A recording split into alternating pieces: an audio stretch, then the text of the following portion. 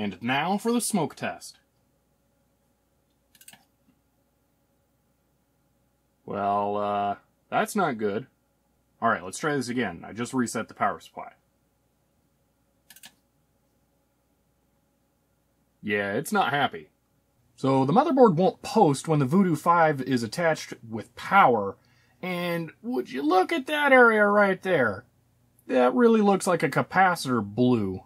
Now that was on the Voodoo 5 before I powered it up, so it didn't just now happen. So it looks like one of these suckers around here has gone bad.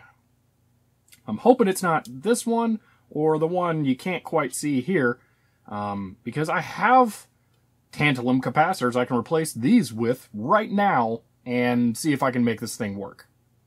So the first thing I'm going to do is clean all that off and see if I can get it to post with the capacitor residue gone.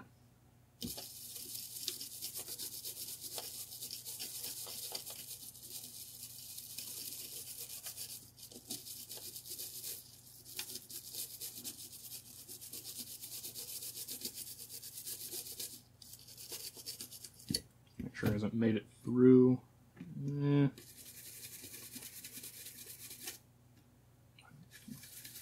Seems like there's something there. I don't know. Let it dry and then try it out. Well, it seems like it's all along the whole back of the card. There's something here, here, and all the way over here. I didn't remove any stickers. Is that where it touched in the bag? Is that where the plastic presses against it? Has the whole thing had problems? Or is that just where it's been rubbed against? It didn't really come off. So hopefully it was just rubbed against right there. This area down here doesn't look all that great either, so now I'm really starting to wonder what went wrong with this thing. Well, that sucks. The Voodoo 5 just posted fine in the old 98 machine. So there's nothing wrong with it. If I reset the computer, you can see right here, Voodoo 5 5500. This is Editing Akbacuckoo, and I want to pause and explain a few things here, because I have a much clearer mind now than Recording Akbacuckoo there has. Now at this point, I only had about a month left before the anniversary of Windows 98, so if I had to order anything for this computer to get it going, it was a really short deadline to make sure that it would get here and work in time. So I wasn't quite thinking clearly and missed a few shots because I was afraid I was going to have to pay eBay scalper prices for another new Voodoo 5 to get it here in time. At this point I wasn't totally sure that the Voodoo 5 needed to be recapped. I've read some AGP incompatibilities between a Voodoo 5 and some Intel motherboards, or more specifically, universal AGP slots. So I was concerned that I wouldn't be able to use a Voodoo 5 in there at all. Well, it works with something that's not a Voodoo 5. Now after putting it in the old 98 machine, I found that the card did work, but when I was trying to move around some cables inside, I bumped one of the capacitors on it and found that it was extremely hot. Now this told me that there was something wrong immediately, and I pulled the card out of the computer and just set it aside. Now that it was apparent that there was a hardware failure, I knew that I needed to start looking at the capacitors again. So I decided to start pulling off the capacitors in that area near the power connector where it was getting hot. That 100 microfarad super low ESR cap is way out of spec. These 10 microfarad caps aren't doing so great either.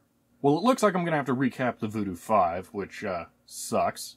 I think this worked in the old 98 machine because I don't think the board had an AGP overcurrent protection, which is why this capacitor got so hot.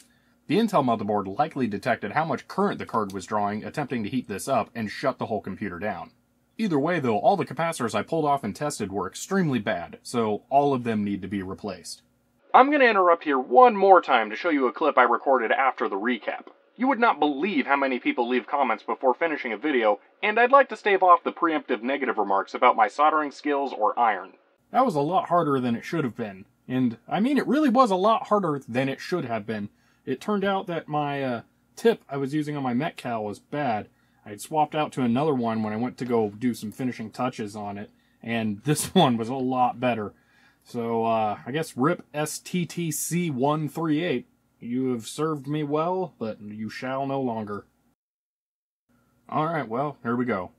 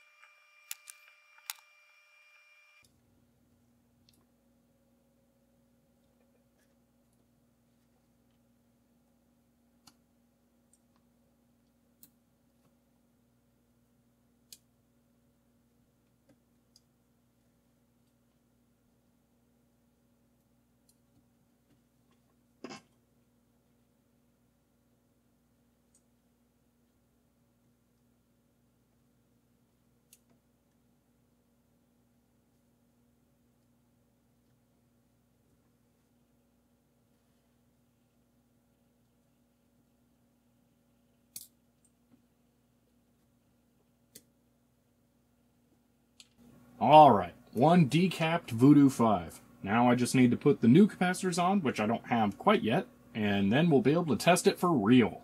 I have already gone ahead and scrubbed it off to get the flux, and, well, some of the capacitors leaked, so I had to get off that as well. I really hope none of the capacitor juice got under the BGA chips, because there's not a whole lot I can do to get that out. The best I could probably do is to soak the board in isopropanol and hope that it dilutes outside of the BGA so I can clean it off. After it became obvious this was a capacitor problem, with the help of PC bones on Vogons, we were able to determine what the closest modern equivalent parts were to replace those capacitors on a Voodoo 5. Mouser had the best prices and availability at the time, so I went ahead and put together a cart with the capacitors you need to be able to recap a Voodoo 5. There's a bit more than you need, but this gives you enough that you could do it and make a few mistakes. So if you have to recap a Voodoo 5 yourself, I highly recommend just ordering this cart. Alright, I just got the new capacitors in, so it's time to finish this up.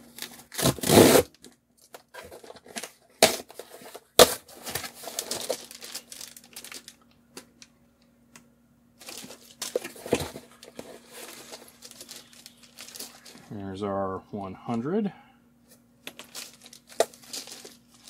That doesn't go to this. Here is our 470. And here are our 10s. They're a bit bigger, but I think they'll be fine. Yep, all good. Alright, I'm going to start out by tinning the negative side for every capacitor.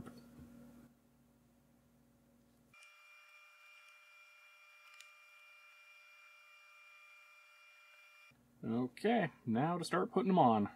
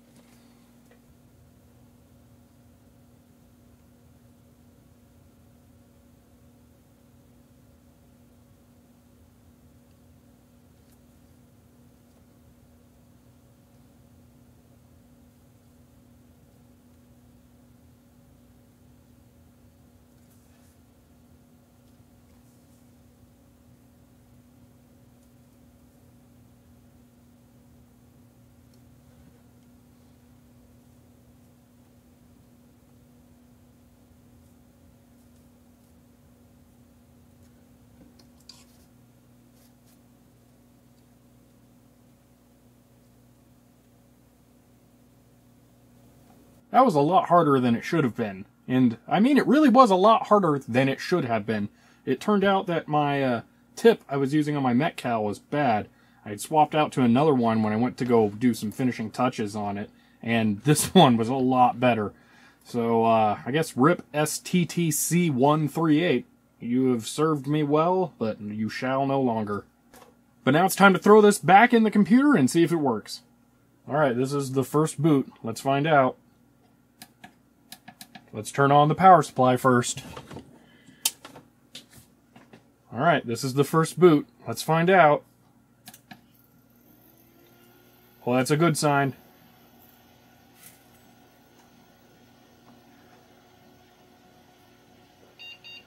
Oh, I think it's working! The Voodoo 5 lives! Oh man, it is so relieving to see that thing whirring away in there. I really wasn't sure I was going to be able to resuscitate it, so that is a relief. Well, I'm still in the middle of recording the new 98 machine video, actually, so I gotta finish that.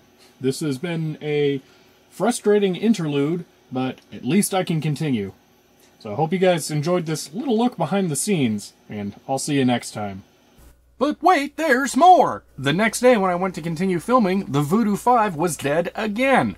Now, I suspect that my fears of electrolytic fluid being underneath the BGA chips turned out to be true, and it had crept somewhere new that I'd previously cleaned it out. So I proceeded to give the card a 70% isopropanol bath for 2 hours. Then I rinsed it off with 91% isopropanol. While letting it dry, I noticed that the solution I'd soaked it in had turned yellow, which made me very optimistic that was going to work. And lo and behold, after I put it back in the computer, it was fine. And it's still fine now, nearly a month later. So that was the final fix. The capacitors were definitely bad, but it needed to also be fully cleaned.